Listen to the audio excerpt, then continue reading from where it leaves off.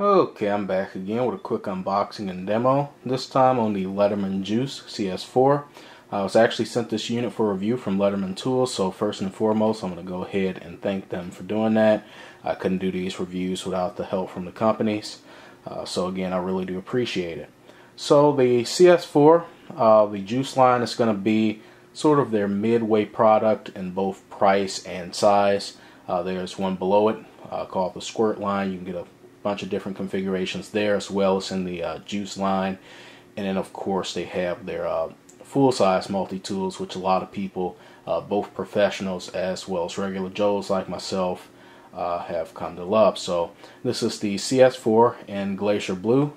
Just gonna unbox it, give you a few specs, as well as let you guys know when you guys can check out the full review on it, because this of course is my unboxing and demo channel.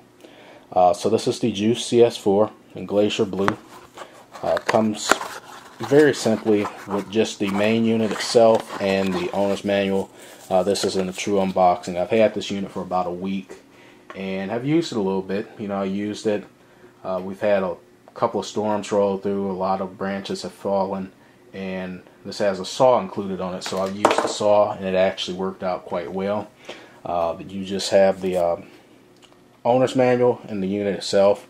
The owner's manual is going to give you a product guide with some of the other juice, as well as some of the Squirt models. The Squirt is a model below this one. Costs a little bit less, and of course I think they have some of their full-size models in there as well.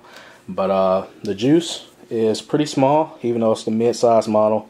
Has a length of 3 1/4 inches, and you can see it compared to my index finger. It is not that large at all.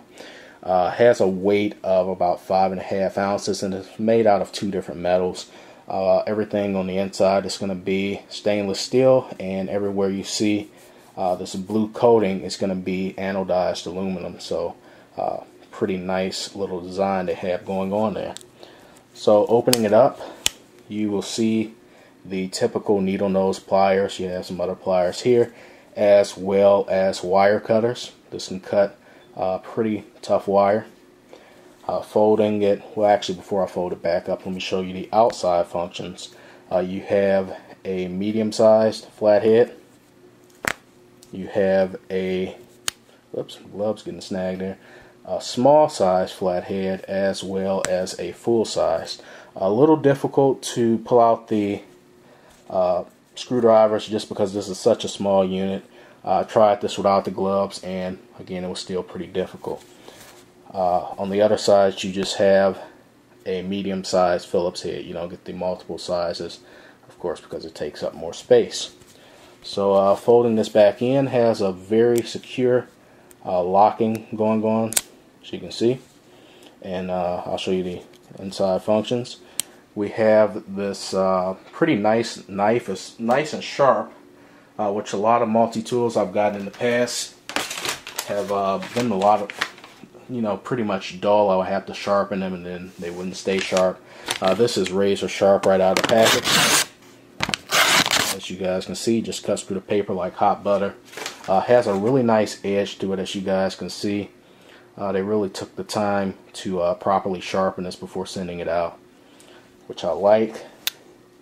On the reverse side, we have an awl, so you can you know, dig into a piece of wood, make a pilot hole, and also it has a place where you can thread a string through to do a little bit of rough patching work. Right here, below the awl, is the saw I used. It's actually a pretty nice saw. So you can see it has a pretty aggressive tooth pattern, I'm sorry.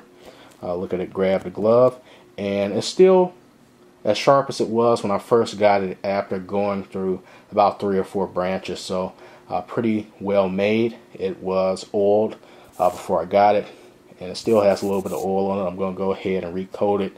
I'm not too sure what they used, but it did smell like WD-40. There was a little faint odor of that when using the saw.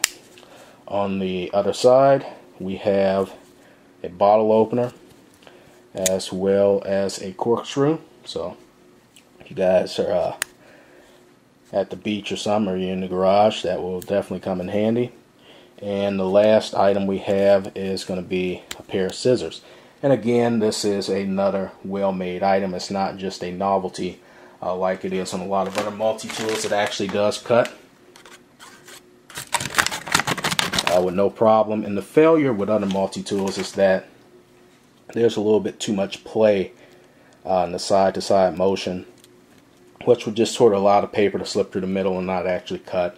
But this actually has a pretty nice little rivet going straight to the middle. It's nice and secure with not that much play. It's also spring activated, so it springs back when you finish cutting.